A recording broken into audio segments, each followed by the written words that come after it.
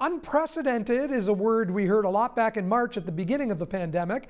It's also the name of a new virtual gallery experience showcasing the work of Brock's visual arts students.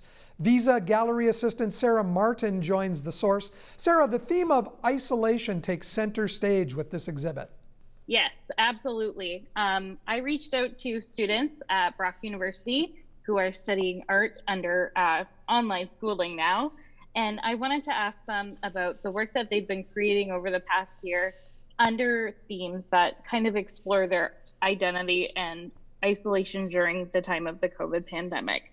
So I wanted to put this show together about their response to the pandemic, because the way that art works is that art is always operating as a response to something, right? Art throughout life is a response to war, health crises, and now today, a pandemic. So I knew that these students continued making work, but without having the in-person element of schooling, I wanted to put together this show so that they could exhibit their work in the most public way possible without, of course, putting anyone's health at risk.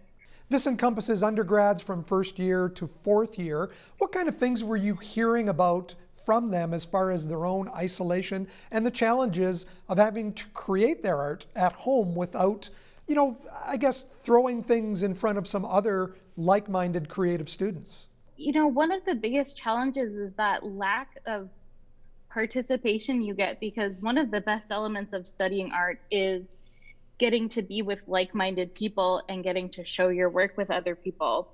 So that was why a huge element of my own education was I love that element of getting to work with others. I began working at Brock, and I was working in the gallery as a student monitor, and I just loved the experiences of people showing their work, talking to others about their work. So I really wanted to give them the chance to do that, even when you're in your first year of university. You're probably expecting to do a lot more than take 2 Zoom classes a week. So a lot of these students are really excited to get to kind of show their work to a broader audience. Although the gallery is closed, you've hung the work up at the Marilyn School of the Fine Correct. and Performing Arts. When you stand there in front of the works, what feelings, what emotions come to mind for Sarah Martin?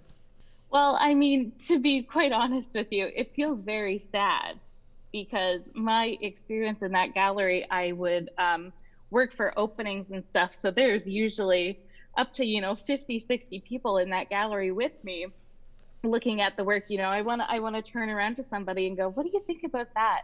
What do you think about this? And doing that alone, putting that work up alone and experiencing the show all together alone, it is very isolating. And it reminded me of why all of these students sent me these works, because one thing I really noticed as a pattern in everyone's work was that they sent in self-portraits a lot. A lot of people sent me photos of themselves, which is really interesting because it's very reflective of the time.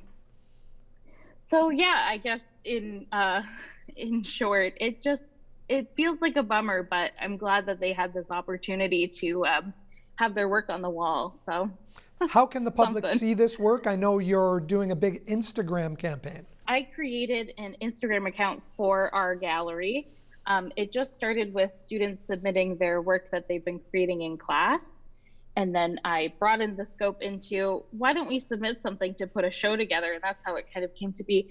But yes, so the Brock Visa Gallery on Instagram, and we'll be making a website soon through Brock University that will be images of the work and a 360 show of the work so that you can interact with it a lot more.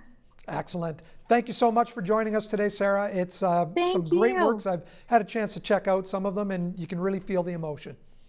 I really appreciate that. Thank you so much.